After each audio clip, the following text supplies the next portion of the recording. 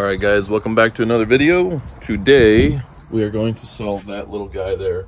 The problem with that guy is it's a fusible link, and once it pops, the vehicle or the jet ski won't start, and if you're out there, that's gonna suck. There's one there for the rear battery and there's one there for the front battery. This is what I picked up from Amazon. I'll leave a link in the description. This is what it looks like inside. Alright, so this is what it is. It's supposed to be a waterproof or resistant. There's some silicone seals right there, and it's resettable, and it's 50 amp, which from all my research, those are rated at 50 amps. Here's the plan. I'm going to put a butt connector in between here, so I'm going to cut this out, and so that if I'm out on the ocean, you know, this is accessible up front. So I'm going to put the butt connector there, and for this line I'm gonna put it somewhere up here so I can reach it. And then on this one I'll be able to reach, so I'll just put that one there. That should do it. So let's get started. What I did was I cut the sheathing, the little cover off of this. This is where I'll be installing that fuse, and this one I'm just going to remove and put the fuse in its place.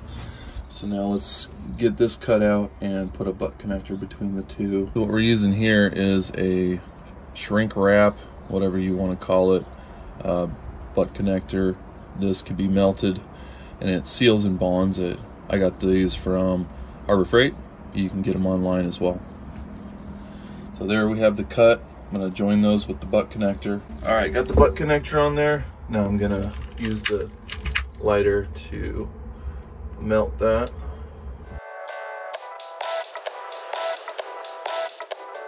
Alright, I got that all shrunk, so it's all sealed tight. Now right here we'll install the circuit breaker. How these work is these unscrew off of here. You get the Allen set screw, put the wire in, tighten it, put the wire, put this through the wire. Once you tighten it on there, you can put this back on and screw it together, and that locks it in. And then that's on, that's off. There's the finished product.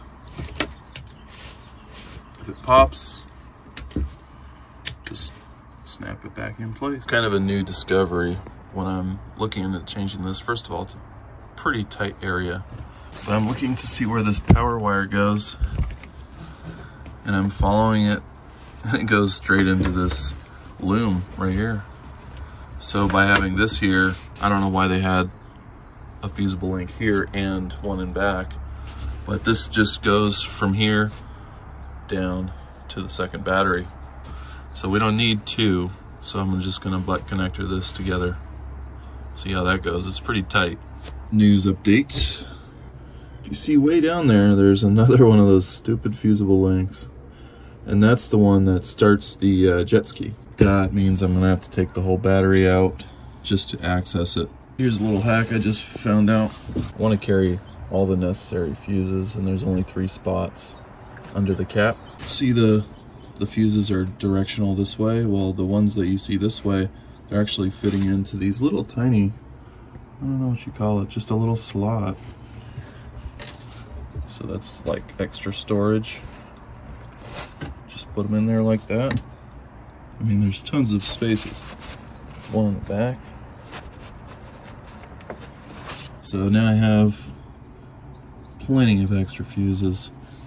I do want to get this relay. This one's for the live well, but this relay, the actual relay to start the ignition, and I want to get one. So I plan on ordering one online. Just typing this into Amazon, you'll pick it up.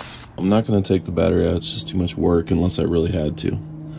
But that fusible link way down there, I've finally traced it, and it's actually, if you look right here, this wire right here branches off from a big wire and then a small wire, all in this little underneath the sheathing. So I'm going to clip the small wire somewhere down here and bring it up here, and bring the fusible link wire up here, and I'm going to have the new circuit breaker up here where I can get to it. Here's what I did. I cut the wire above the fusible link, so now that is to the wiring harness, and I pulled this from down below I'm gonna cut here, put the circuit breaker in, and then we should be good. Here she is, all installed, accessible, and so now I have no more fusible links. So just a little bit safer.